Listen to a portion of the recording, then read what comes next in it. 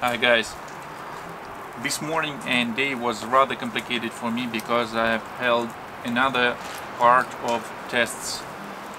My idea was to shoot 40 grain slugs with rather high velocities, about 300 meters per second if it's possible, and to have perfect accuracy. Probably some of you know, if you watched my previous videos, that I've got some, I would say, ideal accuracy with rather standard barrel of FX. It's STX Superior Heavy. The accuracy was sub-MOA by several groups to 150 yards distance, and as for me it's just perfect. I didn't need anything else. But I wanted to have more flat trajectory and ballistics of the projectile, and that's why I wanted to increase my velocity of my slug. It's 40 grain 22 caliber Russian Katyusha slug that I like very much, and I've won a lot of competitions with these slugs, and that's my favorite ones.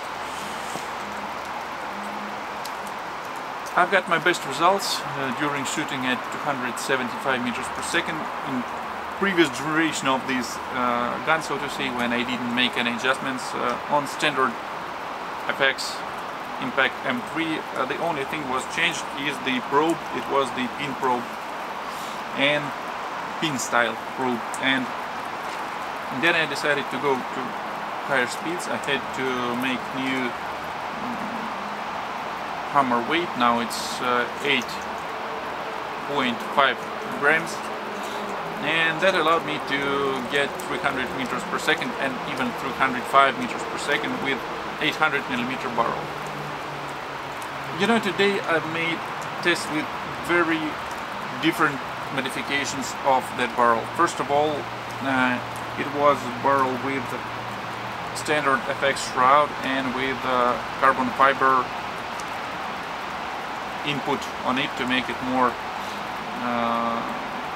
firm. At the same time, I want to mention that my liner was put into carbon fiber sleeve to make it also firm.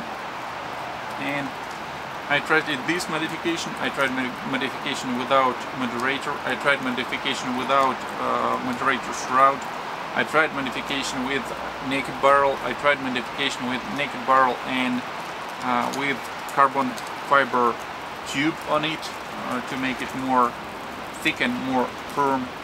I tried different velocities from 305 meters per second and down to 290 meters per second. You know, it was really good. It was repeatable, the accuracy was fine, but it was not as excellent as this standard barrel gave to me, to tell you the truth. And I didn't see any reason to go to lower velocities at that long barrel, because I know that this barrel just give me perfect results at 275 meters per second, and there's no any sense in making the size of the gun at 4 inches or 10 centimeters longer if you don't gain any speed increase with it and accuracy increase. That's why after 4 hours of experiments, I started at 8 o'clock in the morning and finished first part of experiment at midday. I decided to go back to my workshop to refill my air tank, to change the barrel, and to continue my experiments. The weather was not fine at all. It was raining, it was windy, then there was a snow blast here, and it was tough. And finally I put my original STX Superior Heavy barrel to my FX. I had to get rid of barrel holder. I don't know what happened, but I think that this barrel just a little bit more thick than the 800mm barrel, and you know, I just couldn't put it through barrel holder, so I had to get it away and to put original FX part holding the barrel. You know, I like the fact that I could reach 295 and 297 meters per second with 700mm barrel, and I tried to shoot different velocities. I didn't change any modification of barrel here because it has standard shroud. It has my own custom-made sound moderator, and I tried different velocities from 295 to 270 meters per second. And as for now, I can say that I finished my tests to 100 meters distance. It's 110 yards distance, because I found several velocities and several setups of power wheel adjustment that are the best as for me. Those are 270 to 175 meters per second that I can reach at 5 power level here, and those are 293 290 meters per second that are 14 and 15 on power wheel here.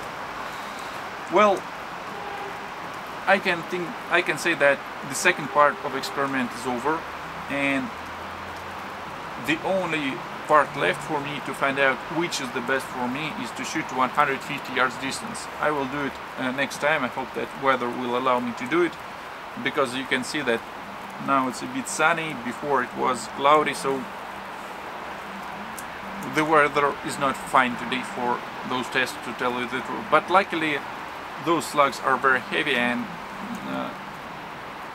wind and rain and snow blast didn't affect them a lot, so to say. And again, I'd like to mention that I don't use any valve spring here. So no any valve spring here, and I've got very stable velocities. I'm very satisfied with it. Well, today I've made a video of shooting with my scope cam. It's RusBear scope cam only. I didn't make any side shooting using my camera, because, you know, it's too much job of video editing to do. I just really getting tired of it, so I try to minimize my time spending for this project. But I hope that everyone is interested in seeing what's going on through the scope, but not from the side, because, you know, just cocking up the gun and pulling the trigger is not the most interesting thing here. So you will see all the details on the picture, and I will try to announce some details by voice. Thanks for watching, thanks for following my channel, and thanks for your support, guys. See you. Bye.